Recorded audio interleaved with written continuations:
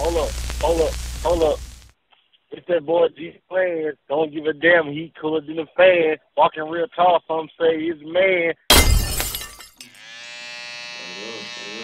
Now, I don't want to. Well, I say I don't want to get too vulnerable or have a soft moment, but have you got to that point where you was like on my lowest and like I ain't saying you just cried, but you don't know how you came out of it, but you came out of it. It can be God, it can be powers, maybe whatever. Have you had that moment yet? Yeah, I just had that moment with my recent incarceration. Like, me, honestly, I don't know what they had going with the charges.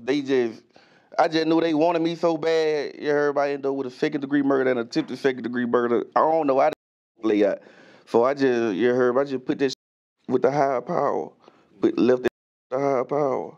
And you came out of there. Yeah, for sure. That's why you got to take advantage of these second chances. Yeah, for sure. While you out, and I'll be trying to. For sure, cause I done had a few. You heard me.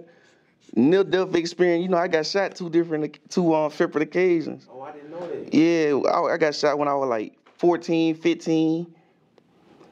And then I got shot when I was like 17. Hold on, you were 14, 15, like you was like in the Navy, I was outside? Man, yeah, it's crazy. You got hit in the leg? I got hit in both my arms. Woo.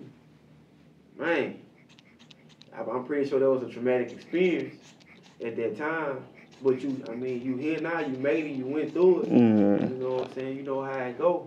So, yeah, hopefully, well, I ain't gonna say hopefully, people will. They hear your story, and you can give them some insight of what really be going on. Yeah.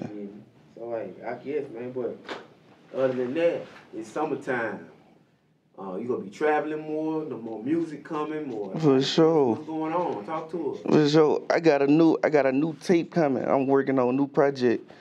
For sure. Like, I got a video shoot to my intro called Before I Wrote a Verse. After we finish up here, I got a intro that be called Before I Wrote a Verse. Yeah. I'm coming straight hot.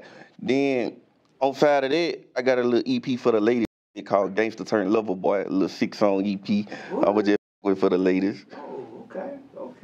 That's what's up, man. I'm glad you highlighted that, because, man, catering to women is very important. Keep it real, like, females more realer than niggas these days. Like, talk to her. Like, you go on your Joe, you know, you got your partners that'll do what they do, but it'll be your that, you heard me, really, you heard me, come through and handle, make sure everything go how it go. Like, the boy, they go, you know, the boy come through, but you heard me, your girl, that's who really gonna be, you heard me, every step of the way, if you got a solid one. You heard me, like, what gotta say, a real is always better than the bad. That's what he said, huh? That's what he said, nigga? Yeah, for sure. So while you was down, while you was joking, you had your one that held you For down? For sure. Yeah, for sure. That's what's up. And like I was saying though, catering to is very important. They go buy your merch, they go buy your music. Anything go wrong, they go be there. Yeah. You know, and I'll be honest, I don't know what your analytics look like, but once you do start catering to them women, hey man, stick with that, bro. Cause that right there, that's gonna keep you booked. That's gonna keep them streams coming. That's gonna keep them BMI chicks or ass cap, whoever you may with.